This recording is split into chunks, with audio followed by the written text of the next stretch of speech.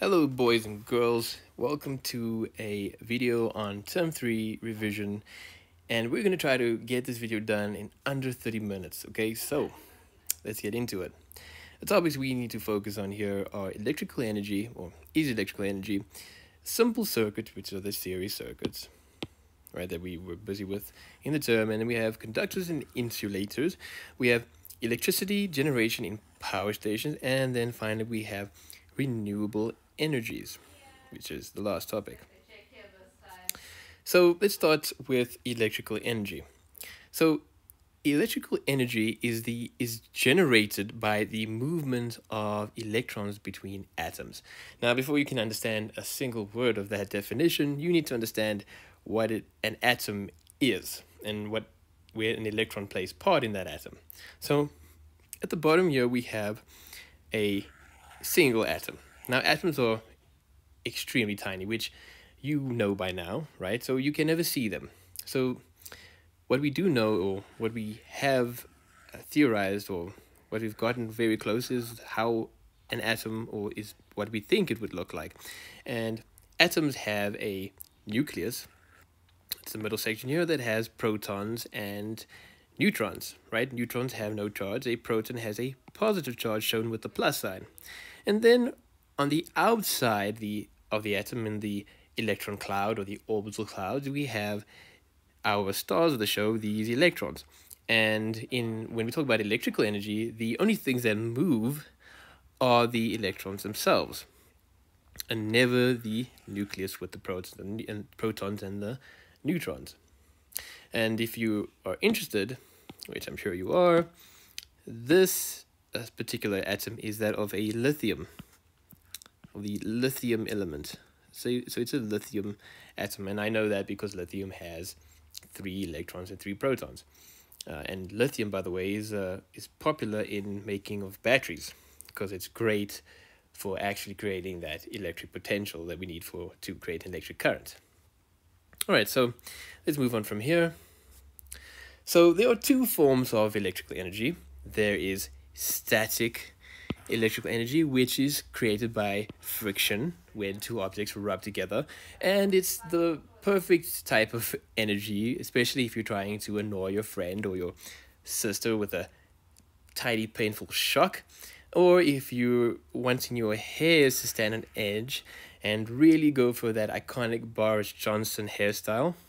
And then we have on the right here, we have electric current, which is when the electrons flow from one point to another. And that's created when we have an electric potential, which is voltage. But more on that later. So let's take another look at static in more detail this time. So static electrical energy is created when electrons are pulled away from their atoms through the friction of 2 or more objects. So when 2 or more objects rub against each other, there's going to be some electrons that are taken. You know, that's what it is. And you can see that in this image, right? So we have a balloon, right, made from a rubber-like material. And then we have a woolen jersey. And what happens in this image, or this case, where the balloon rubs against the jersey, the balloon actually takes the electrons from the jersey, leaving this section of the jersey positively charged, and that section of the balloon negatively charged. Now, what does it mean when I say positively charged? Does it mean that all these atoms' electrons were pulled by the balloon? Well, no, that's not what it means. What it means is that, if you take lithium, for example, it has 3 electrons, right? Even if I take one of those electrons away, that means it has more protons than it has electrons, which means that its overall charge will then be positive. In the same way that this woolen jersey, each atom could, for example, have 40 electrons. Only one of those electrons needs to be removed from an atom for it to become positive. So not all these electrons are taken. Of course, there are still electrons. It's actually impossible to take all the electrons from an atom, right, as far as we know. And so this balloon only gained some more electrons than it had before.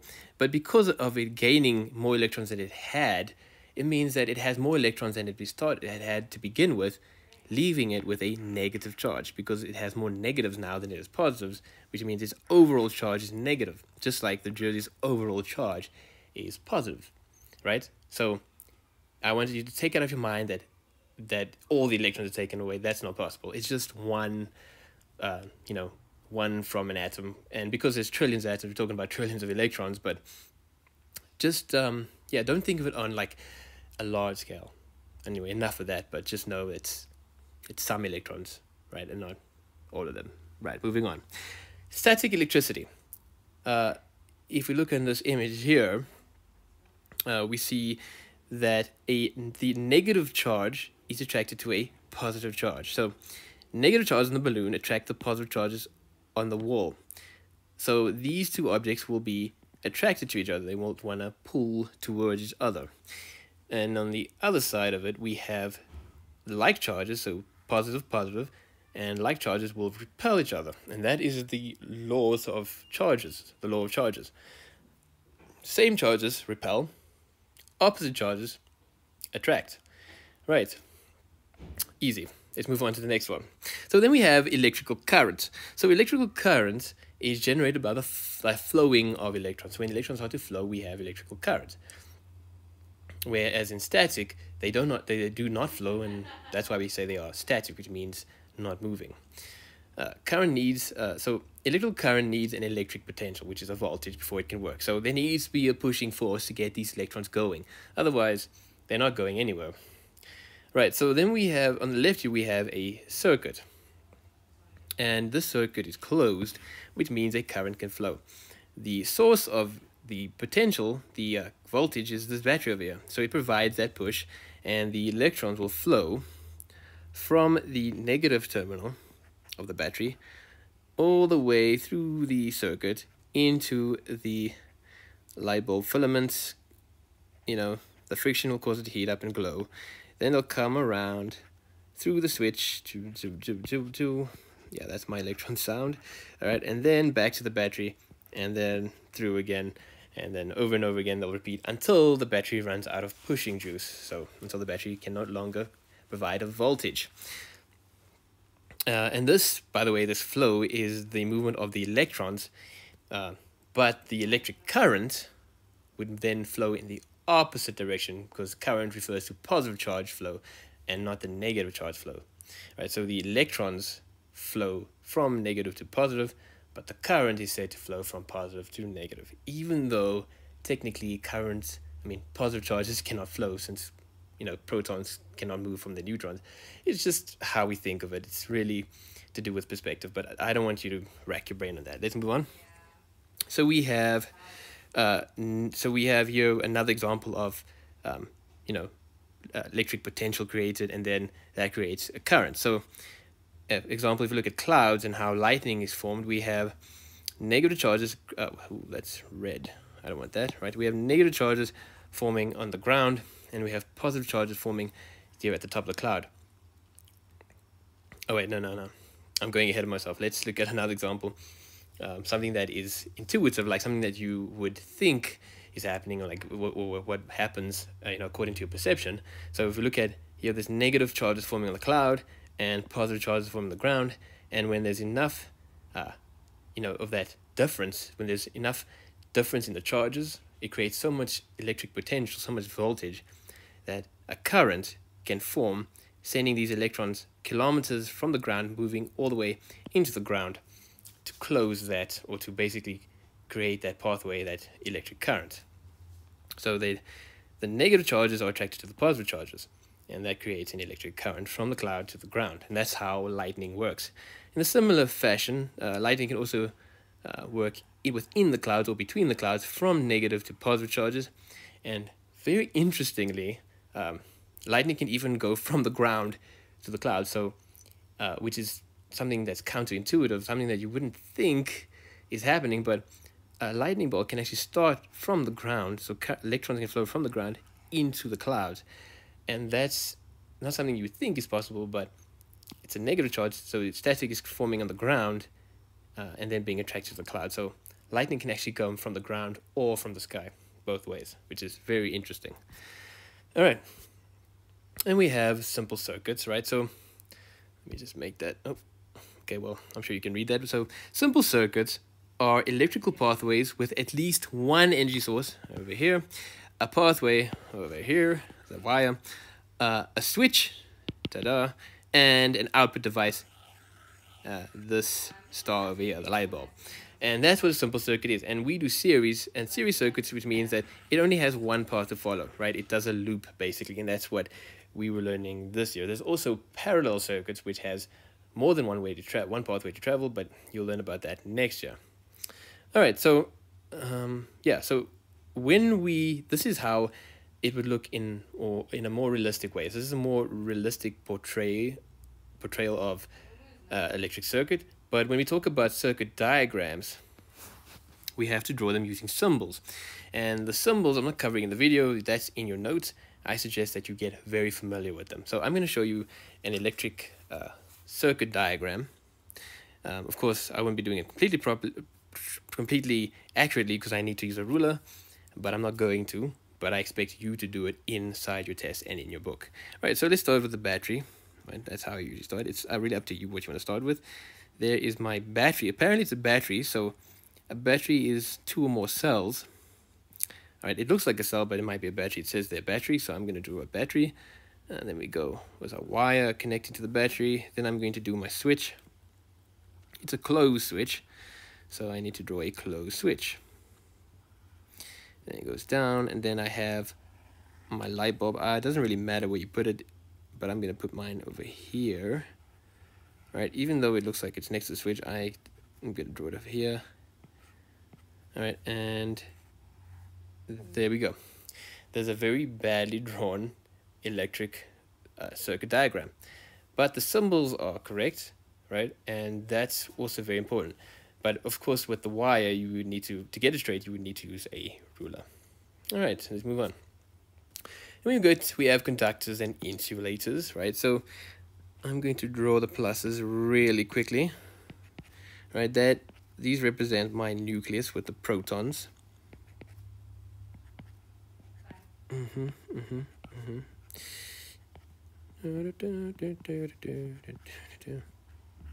Some elevator music for you. All right. Okay, there we go. There's our protons, and then we have our electrons, right? Our negative E's.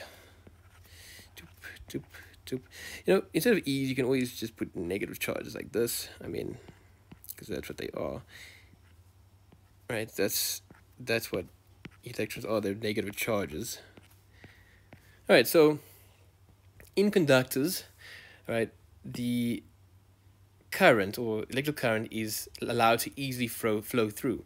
And this is because in conductors like metals, for example, metals are excellent conductors of electricity. They have free-flowing electrons. The electrons are not attached to a single atom. They actually move around by themselves all the time. So whether or not there's electric pressure, those electrons are basically jumping between atoms, but not in any direction, just going backwards and forwards or, you know, side to side, not moving from one point to another, just, you know, living a free electron life, I suppose. Then when we apply an electric pressure, we give it a direction, right? We apply that pressure to it. That voltage, we push the electrons in a direction, so that creates a current. And because they're free to move from one atom to the other, it allows a current to easily flow through that material. In contrast, the insulators restrict or resist the flow of an electric current through it. And this is because they just do not want those electrons to leave their atoms, right? They hold on to the electrons for dear life. They don't want to share nothing. Those electrons are living a caged life in that material. There is no free movement of those electrons. So even if I try to push them with a electric pressure, electric potential voltage, nothing's going to happen. Those electrons are still not going to move. Nada, zip, right? No movement of these electrons. I can just keep pushing, and what will happen is I'll just keep building more and more, you know, electrons, or more and more electric potential will build until I'm literally forcing those electrons through, destroying the bond between the atoms and actually causing material to burn. which does happen if you apply a high voltage, uh, inside of an insulator. It actually can catch on fire, especially if it's also a fuel like wood or paper. If it's glass, I mean, it will just melt. It will just get hot and melt. But yeah, and that's actually not what you want from a conductor or pathway. You want it to just easily allow current to flow through without melting or catching on fire. All right, then we have electricity generation in power plants. So a power plant is basically like a giant building-sized engine, in an engine with the purpose of generating electricity. So in a coal power station, right, or a power station runs on fossil fuels, right, because there's some power stations that run on nuclear energy or renewable energy sources, too. But in this case, we're focusing on coal power stations. In these ones, the idea is that we put coal in, and we get electricity out. That's the basic idea. That sums it up. That's kind of what we want, right? Coal in, electricity out. But it's not that simple. There's obviously a whole process that happens. So let's take a look at that. Oh, silly me, I forgot. Coal is a fossil fuel, which means that it was made by very prehistoric creatures, actually like dinosaurs. So we thank you, Mr. Dinosaur, for that contribution. Actually, wrong. Because if you were listening in class, you know that coal is not made of dinosaurs. It is not made of fossils at all. Fossil fuels are actually made from plants mostly, and they were the remains of plants mostly from 300 to 400 million years ago. So thanks a lot, dinosaur, but thanks for nothing. Right, so it's actually plants that are the MVPs of our planet. They just give us so much and we give them so little. We don't deserve them. Anyway, let's move on, because I digress. So inside power stations, we skipped step 1, which is the mining, step 2, which is the transport. We have the coal here. We crush the coal so it's easy to burn. And I'm going to focus here, because you by now know the steps from last year, so I'm going to focus on the energy change and transfer in the system. So here we have the coal. The chemical energy inside that coal, rich in chemical energy, is then turned into thermal energy when it's burnt. So here we have a thermal energy, right, from chemical then to thermal. And then from thermal, we boil that thermal energy used to boil water to create steam. And the steam has a lot of, you guessed it, kinetic energy.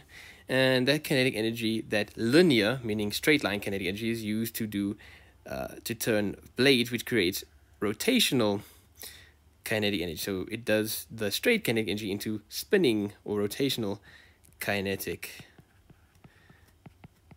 energy. And this is all to turn a shaft through the generator, which is where the magic happens, which the generator turns kinetic energy into electrical energy.